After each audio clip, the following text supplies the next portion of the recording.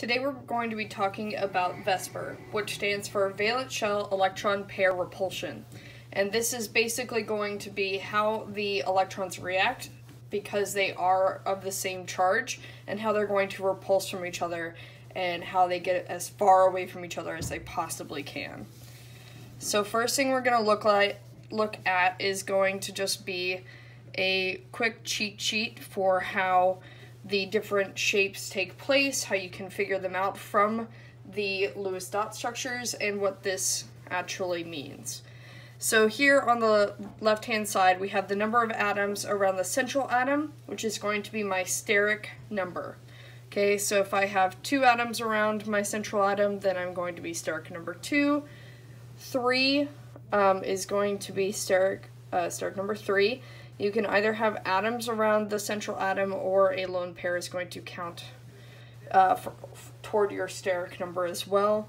4, 5, 6. Okay, you have a bunch of different options for what this can look like depending on how many lone pairs you have and how many just atoms you have around the central atom.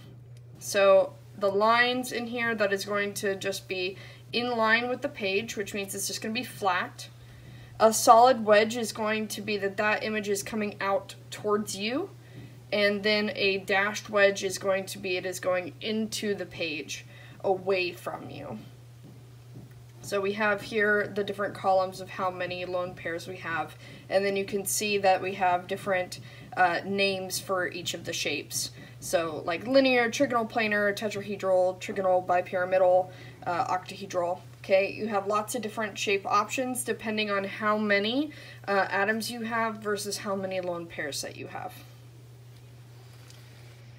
So after we looked at that, it is important to know that Vsepr theory is going to be assuming that each atom in a covalent molecule, it's important that this is a covalent molecule, as ionic molecules are going to form crystalline structures and they don't have Vsepr shapes. Covalent molecules are going to achieve a geometry, that means a shape, that is going to minimize the repulsion between electrons in the valence shell of that atom. We're going to try to get them as far apart from each other so that they're not pushing as hard as possible. We're trying to make a shape that makes everybody as happy as possible with all of these Vsepr shapes. Now there is no direct connection between a molecule's formula and its molecular geometry. However, you can predict its molecular geometry based off of its Lewis dot structure.